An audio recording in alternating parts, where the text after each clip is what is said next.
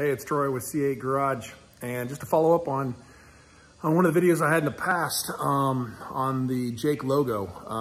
I was going to make a project out of painting that logo outer rim to be black so that it goes better with the Trident wheel, and I thought it came out pretty good.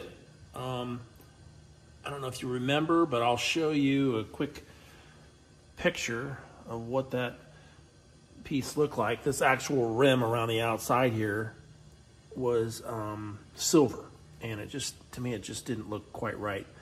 But I've gone ahead and painted all of them, and I think it looks good. I actually like it a little bit better than the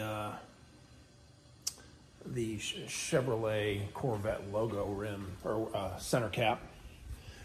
This is what was on it. But it took a little bit of time and taping it all off and painting that outer edge, but it looks good. So anyways, hope you like it.